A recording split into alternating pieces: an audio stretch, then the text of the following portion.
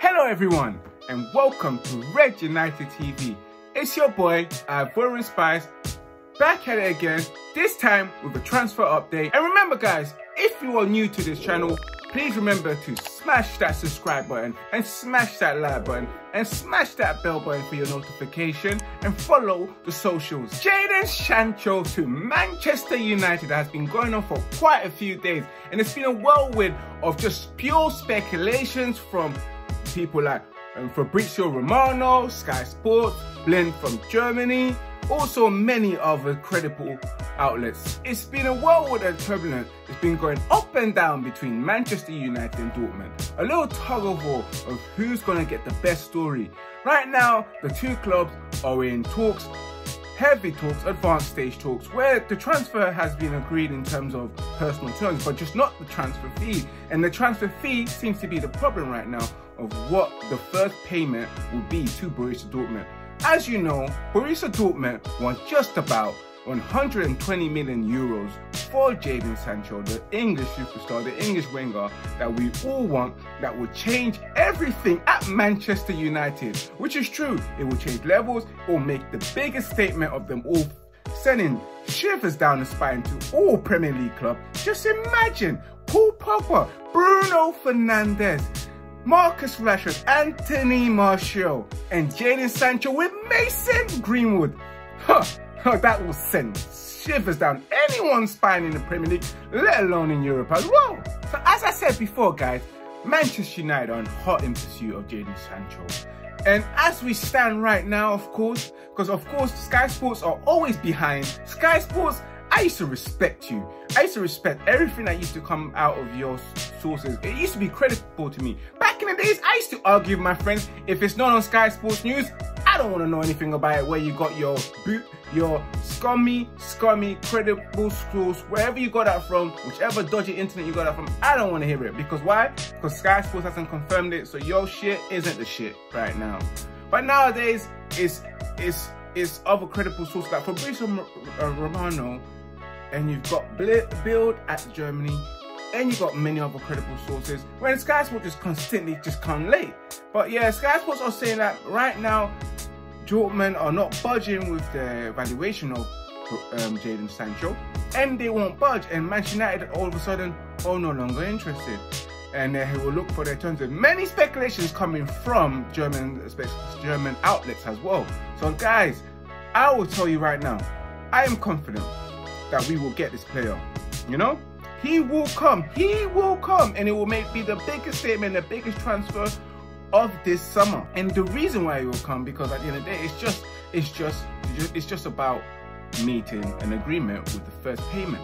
And the first payment, I reckon Dortmund probably won around 80 million in the first payment. And I know Manchester United want to be as cheap as possible as they can, probably trying to ask and tell them, please my brother, 70 million is a deal, or probably something like 60 to 65 million, which I'm not surprised. Ed Woodward, you know, he's a guy that tries to, you know, bargain and get a very good deal and just try and add add-ons and just kill you with negotiation until you give up. You be like, fine, just take him. I've had enough of you.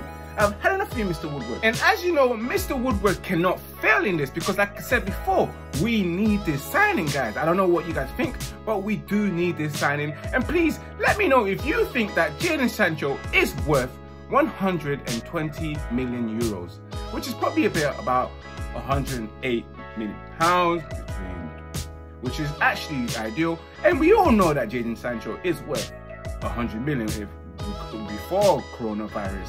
Even now in this current situation, I couldn't blame them. They sell their players for whatever they want. And in respect to Mr. Woodward and Manchester United not willing to meet the valuation fee of Jadon Sancho, I'm not surprised guys, because Manchester United can just suck the living daylight out every transfer window, every transfer target. Every time we're involved in a transfer, it just sucks the living daylight. It's like sucking on a lemon. It's just bitter at the start, you knowing that you're up with signing the player, and as soon as you just cut that lemon, start sucking it, it's like, Manchester United, Manchester right now, why are you sucking a bitter lemon? Manchester United are trying to negotiate, and all of a sudden you hear that they've agreed a contract agreement with Jadon Sancho, and they're in talks and advanced stage. And all of a sudden you just sprinkle that all sugar. I'm not here to discriminate. You might like sugar on your lemon. And then all of a sudden it starts tasting from bitter to sweet. It just starts tasting sweet because you're hearing all the good things, all the good news about Jadon Sancho, the deal's closed and everything. All you have to do is pay 70 million plus 30 million. So it's like, and as soon as you hear that Dortmund are not willing to budge on their valuation, and all of a sudden it starts turning sour again. You're like, I knew it would take forever for us to sign Jadon Sancho. And with Manchester United cannot fail, I don't give a damn and I don't give a toss. I want Manchester United to be stalking Jadon Sancho and Borussia Dortmund's CEO for a deal. I want them stalking with no sleep, just like the feature of mixtape No Sleep. There isn't gonna be no sleep. I want them watching and pursuing everything about Jadon Sancho, just like the Night's Watch in Game of Thrones. I don't give a damn. I want everyone to be there. Yo, it's your turn to take the watch. But I've been awake for about 24 hours, man. I've only slept for 2 hours. Man, I don't care. I don't care if you slept for 2 hours. I want all those guys, the chief negotiators, to be on that wall watching until Borussia Dortmund, who represents the Night's King, come straight to the gates. Team negotiate, because I don't care. I couldn't give a toss, and Ed Woodward has to produce. We don't have that time anymore.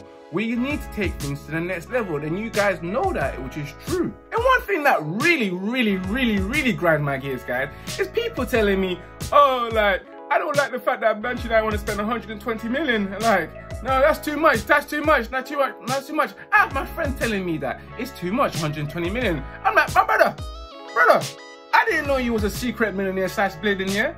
All this time I've been giving you my problems and telling you how broke I am, how much money I am.